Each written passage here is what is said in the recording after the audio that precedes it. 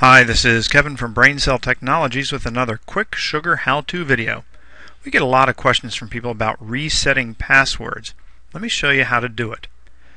Before I actually go into the user management screen and reset the password, I want to talk a little bit about password management.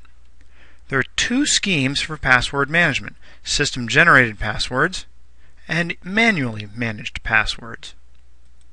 I'm going to show you how to reset a password using both of those schemes. First, this box is unchecked. That means we're doing manual password resets. I'm going to go back to my admin screen, click User Management, and drill into the detail view for a specific user. From the detail view, you have to hit the Edit button, and then go to the Password tab. You type in the new password, always remembering you have to satisfy your system password requirements.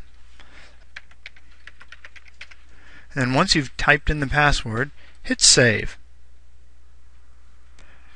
It'll let you know that you successfully changed the password, but don't forget, because you're manually managing passwords, you need to tell the user what the password is. Now let's go back to our admin screens and go from manually managed passwords to system-generated passwords. The procedure for resetting a password is a little bit different here. I'm going back into the user management page and into John Doe's detail record. Notice in this case I've got a reset password button.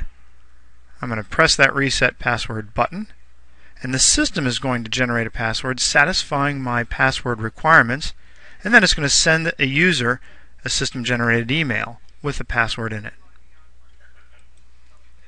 There's one final thing I'd like to tell you. This isn't necessarily how an administrator would reset a password, but how the users can do it themselves. Notice down here there's this Enable Forgot Password feature. If this is checked, when a user goes to the login screen, they're going to see a link that'll say, "I've forgotten my password." Let me show you. Notice here, Forgot Password. Click down, and I put in my username and email. If I hit Submit, it'll reset the password for me.